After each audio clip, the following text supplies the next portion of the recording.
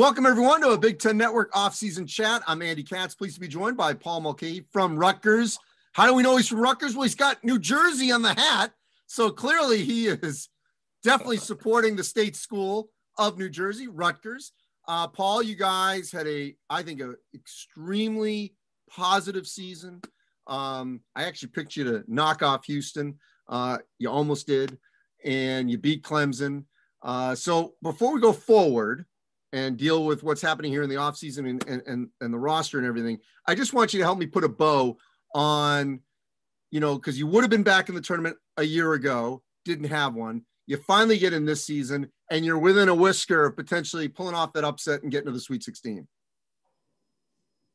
Yeah, I mean, given everything that it was, COVID and just dealing with a lot throughout the season, I'm happy how the guys persevered and I'm happy for the school. A lot of people were excited. It was cool to be able to play in front of fans for a little bit towards the end of the year. But I'm really proud of how the guys persevered through everything. So, and what does it mean to you that even though we know that team in 2020 would have been the first since 91, your group was the first since 91 to physically play in the tournament? Yeah, it was really cool. I mean, I had a great senior class my freshman year with Quasi, Joey, and Shaq.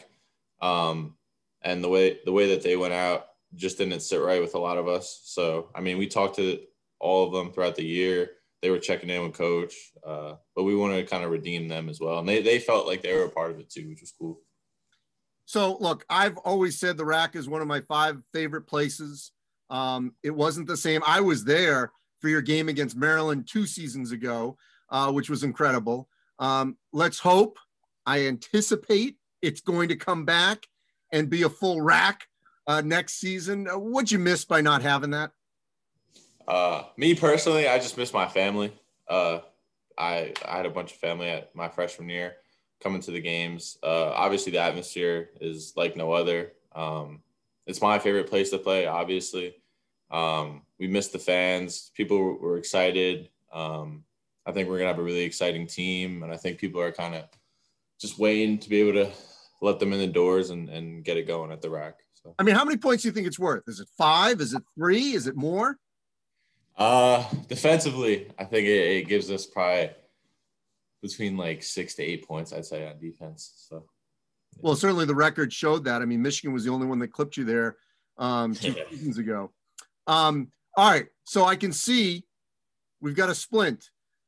You play. I guess you should tell me. I think I got a nose. Go through the litany of things that you've played through over the last year.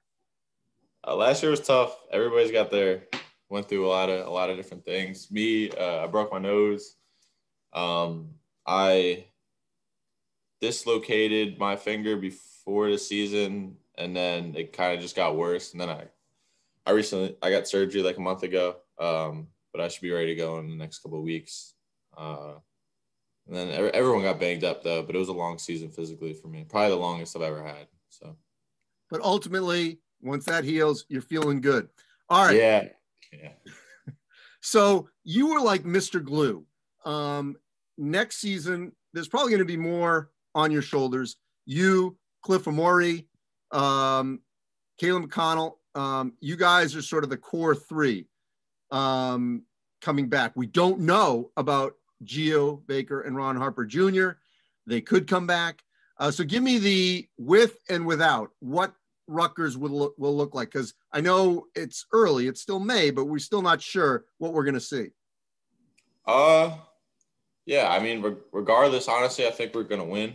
I think we're going to play extremely hard. I think we're going to play together. I think we're going to play for each other.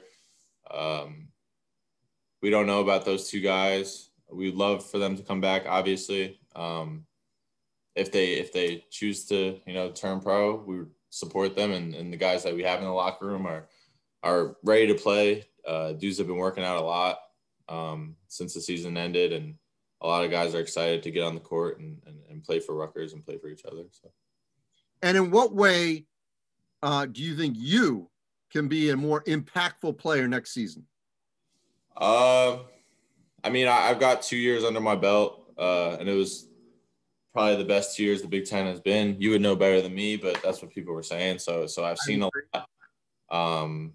I feel like I've been through a bunch of different obstacles, and going into next year, I think my teammates believe in me. I'm gonna play hard and just play to win. But I'm excited for next year for sure. All right, Paul. Well, I appreciate it. Get healthy, and we look forward to watching you certainly next season. All right. Thank you.